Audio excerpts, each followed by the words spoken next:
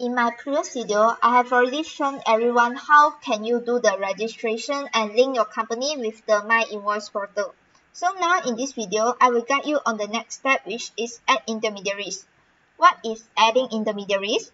I understand most of you here are AutoCount users. You are using AutoCount to submit your e-invoice to LHDM. In order to do this, you have to add AutoCount as the intermediary. Means you grant permission for AutoCount to help your company submit e-invoice.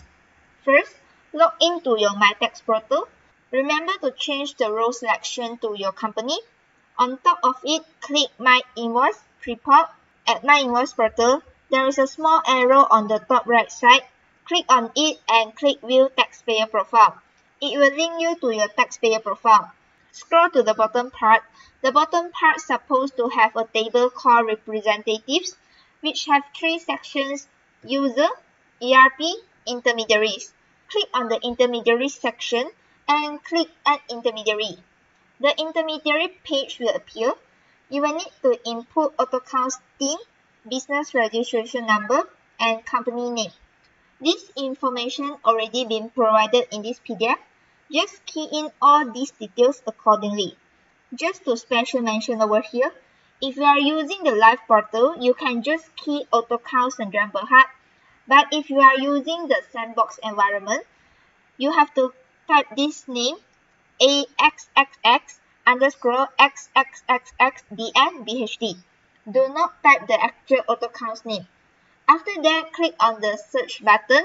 You will see some status over here to show you whether this company is still an active company or not. Just click on continue.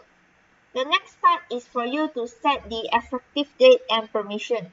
When you want AutoCount to represent you to submit e-invoice, usually we just put today's date because you want to set up your connection to AutoCount today. Represent until when, we don't know.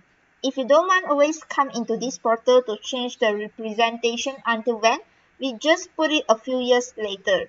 For example here, I put 2027, so within these few years, I don't have to bother and come in to change the setting. At the bottom part, there are some permissions over here. Take all the permissions and click Add Intermediary. So this is how you add intermediaries in your MyInvois portal.